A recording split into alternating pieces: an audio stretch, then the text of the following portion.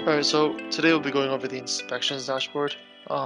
It's a pretty simple dashboard that's really, good for exporting and pulling out tables, into Excel for your operators to kind of review, up until they get used to the Power BI skills and the Power BI slicing to really get the data that you need to see. Right, so this is part of our Power BI reporting series. We've done inspections. The environmental, we talked about spill release, data integrity, and some of the monthly reports we have. And then for the health and safety, we spoke about kind of the bulk of the data model, the reactive proactive efforts, and kind of the customizations that are possible. So before we get, started with the webinar, I kind of just want to you know, bring up a bit of Teams. And the way that Power BI can integrate with Teams is pretty powerful.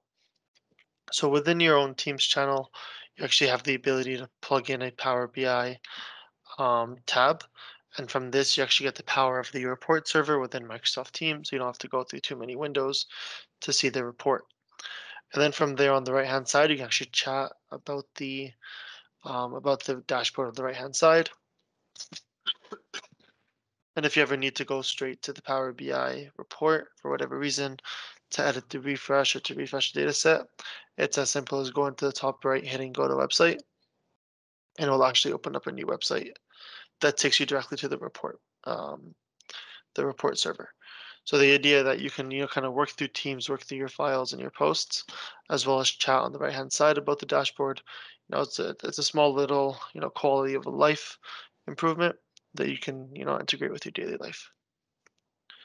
So this won't be too long of a webinar. The inspections dashboard, it's really self-explanatory. However, there are some things that, you'll have to know to really utilize this dashboard correctly. So as always, we have our slices on the left-hand side. Oh, the slicer on the left is about business unit names. So if you want to filter by that, you can. On the bottom left, we can filter by form number. And I'll kind of explain how all the slicers work together. And on the top right, you have, kind of form type name. So just as an example here, let's say, you're a foreman working through your inspections. What you'd want to do is you want to open up the form type name, scroll down to office inspection, for example. What that does is that will filter out all the office inspections from the table in the middle. So as you open these up, you'll notice that how many forms there are in your system. Obviously, this example only has 2, whereas if you're doing a daily form, this might have thousands. So the next thing you'd want to do is you want to filter this by month. Right on the top here, you can filter by reported, by occurred, whatever you guys want to use. That's customizable. And the next thing that we can do here is we can actually go on the bottom right to the bar chart and we can say no, because usually no has that negative connotation to it. What that does is that filters the form one more time. So now when I press this little plus on the left-hand side, you can kind of see these are the sections that we have. It's kind of showing from the inspection. So of the office inspection, these are the sections that have that no answered. And if I open it up one more time, you can kind of see the questions that um, that are relative to the answer. So, outlets are a no, lighting's adequate is a no, and so on. All right. Now let's say we go and choose a different inspection. We'll choose the bunkering checklist, for example. We see there's a bit more form types. Another method that we can do is we can actually go to the bottom left where it says form number. We can change form number to a specific form number. And you can see at the top here that you'll only see that 2899. And then another way we can, filter out this table here is on the top, we have these drill down functions. So if we hit the fourth one, the fork that expands all down one level in the hierarchy, you see then these sections will open up. And then from there, you can actually open it up one more time to see the questions. And from there, if you want to filter by yes or no, you just have to use the bar chart just to kind of see what happens. Now, while this is good to let you know the yes and the no's, you can filter that out. I think the most powerful tool that it comes with is the power to export. So from here, what we can do is we can go to more options and we can hit export data. What that does is actually it will download a CSV file. So if I open up my root, I look for data and I open it up. Like I mentioned last webinar, you can actually pull out the tables for the inspections and the form numbers, and you can start, working with the data here. So what a lot of clients do, especially the regulatory ones, the ones that have pipeline checks and things like that, is we actually have the ability to look at inspections and look at checklists and look at any of the form fields. And we can then actually just take all the data into one long Excel sheet for you to export the data in case you need to report anything to a government, or kind of use this as like a mailing list in Word to get any of your data fields out. So the power to export and the power to use this in Word or PowerPoint or anything you need to do is pretty huge as well.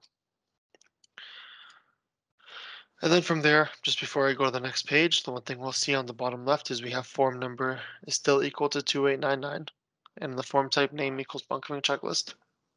If we go to findings using this button up top here, because it's kind of a three-part checklist, you can kind of see on the bottom left that form number is still sliced and that form type is still sliced. And then if I were to open up this form type, what you can actually do is you can actually now see the findings. So if I remove this filter on top, and now we're left with all form types. Oh, sorry, this way. And I remove the form filter as well. What you can then see is out of all of the kind of form types across the board, if you want to look at the inspection item findings, so let's say non-conformance on the bar chart on the bottom, you can see the findings that they have. Any non-compliant, same idea. And then from there, you can kind of see the comments that your team made.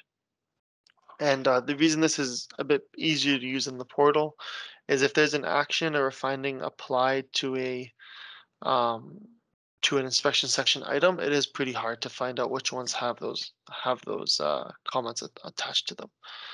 And same idea here. What you can do is you can actually export these findings in these categories using that same method and making sure that everything is done correctly, right? So pretty simple. The inspections and finding dashboard have some conformancy to the way that they're used. It's just as simple as using the plus and minuses on the left-hand side, depending on what form type you would like to see. And if you want to get super granular, you can go down to the form number side on the left-hand side and select which form number you'd like to see. And the last thing you can do is if you go to actions using this button here, it'll actually show you from the checklist itself what actions are available. So you can kind of see here. So I've showed you this dashboard twice, once in the environmental and once in the health and safety. So the idea of how to use it is the same. However, the difference with these ones is if you look at the last column here, inspection section item name, you can actually relate that action to the inspection section item. So we kind of see here that, review Lodo SOAP with the worker and reassess competency, where all hazard defines, install new flame arrestor with this one and with this form number and so on. And then you have the ability, obviously, to go back into the portal to make sure that these are closed out.